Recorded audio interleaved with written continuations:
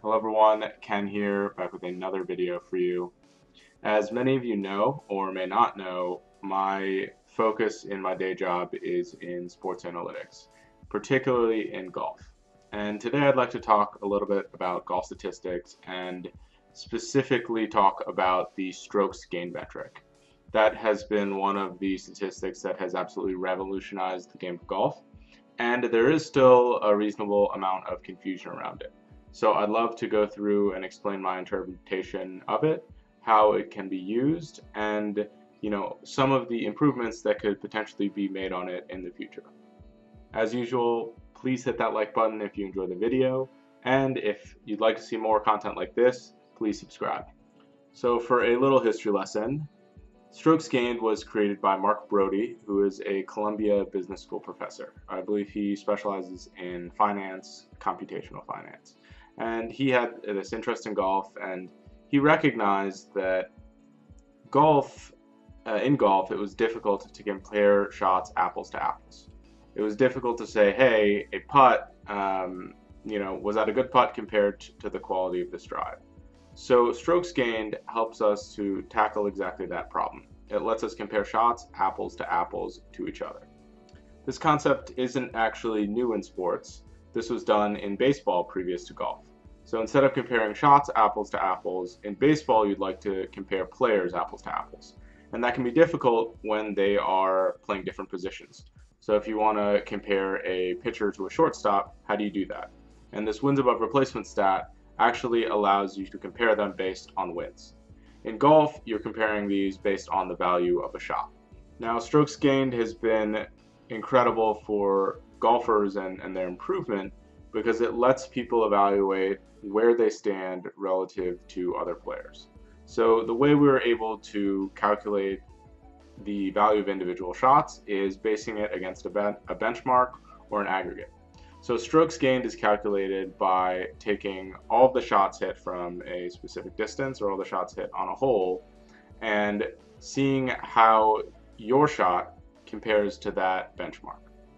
This does depend on the sample or the pool that you're using. So strokes gained as we know it is using only professional golfers' data. So if a professional golfer hits a better than average shot, they will have positive strokes gained on that shot. And if they hit a worse than average shot, they will have negative strokes gained on that shot. The best way to explain this is by using an example. So let's not think about the shots right now. Let's think about an individual hole. So let's say we have a par 4 on a golf course. And the average score on that hole for professionals is 4.1.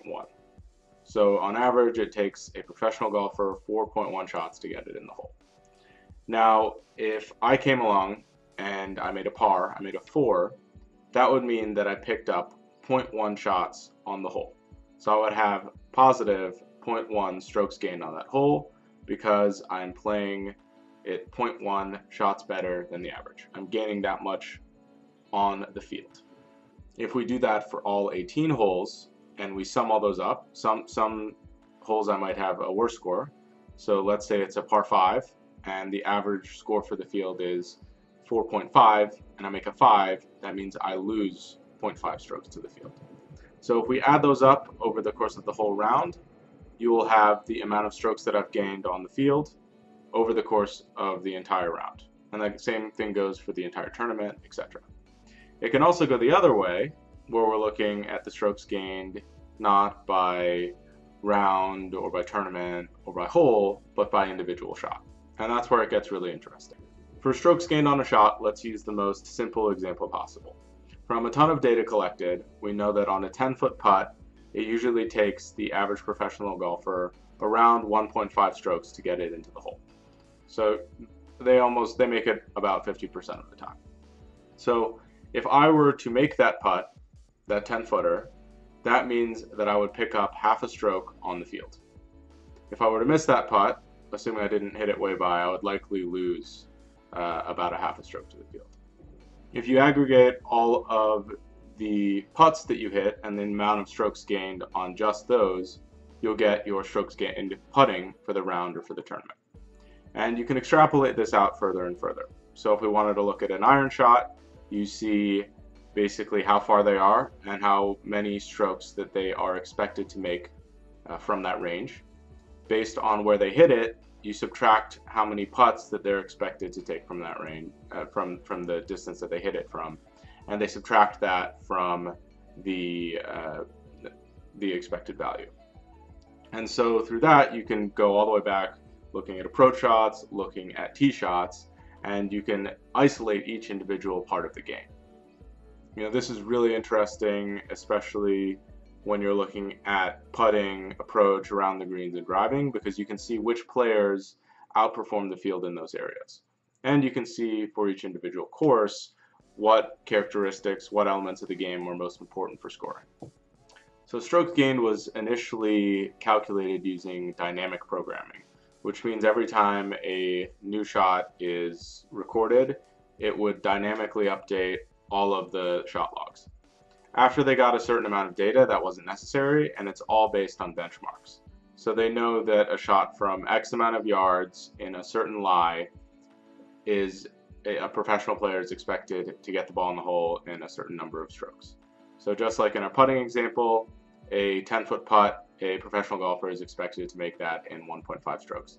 And that is what is known as the baseline or the benchmark. And everything is done based on that. So I should note that strokes gained is based mainly on two factors. So it is based on the distance and the type of lie.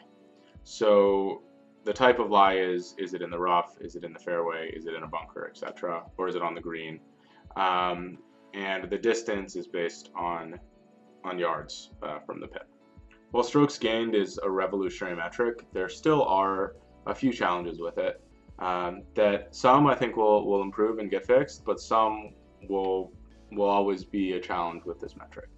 So the first thing is that currently strokes gained does not take into account other factors than just distance and lie. So if you're looking at a putt, there are some putts that are significantly harder than others. A downhill slider that's 10 feet is going to be a lot harder than a straight uphill 10-footer. And each putt is accounted for in the same way as just like a normal 10-footer. The law of large numbers suggests that should even itself out. They should have roughly the same number of putts from those different ranges. But if you're looking at an individual golfer, you're looking at something in isolation, that makes that value that you're getting potentially skewed. It also doesn't take into account wind, or if your ball's in a divot, or even the different rough lanes at different courses. Each individual course is normalized for the conditions, but it isn't necessarily normalized based on each individual lie and distance attribute. So from my experience, strokes gained is a really valuable metric for comparing players against each other, but it has some challenges when you're comparing players against themselves. Because strokes gained is normalized against the field strength is a huge factor in making that calculation.